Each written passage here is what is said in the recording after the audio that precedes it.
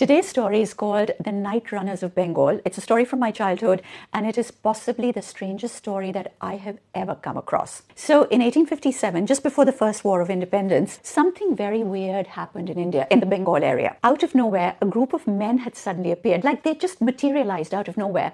And their practice was that they would run from one village to the next at night in complete silence with two rotis on their head. And when they got to each village, they would say just one thing: Sab lal ho jayega. Everything will turn red. This went on for a couple of months, and then just as suddenly they disappeared. They just vanished off the face of the earth. But here's the really weird thing. Till date, nobody knows who they were, where they had come from, where they got to, what were they trying to do. Of course, there have been thousands of theories. Somebody said they were spies. Somebody said they were gathering armies. Somebody even said that this was a tantric ritual being performed because apparently the rotis had come from a Shiva temple in Bengal, but actually nobody really knows. But here's the next weird thing. Almost every mention of them has now disappeared from the internet. I used to collect all the articles written on them. I have a whole file of it because every now and then somebody would come up with a new theory about the night runners. All of these articles have disappeared. The only thing left now is this book. This is pure fiction. Well, they all were because nobody actually knew what was happening. But this is the only thing left.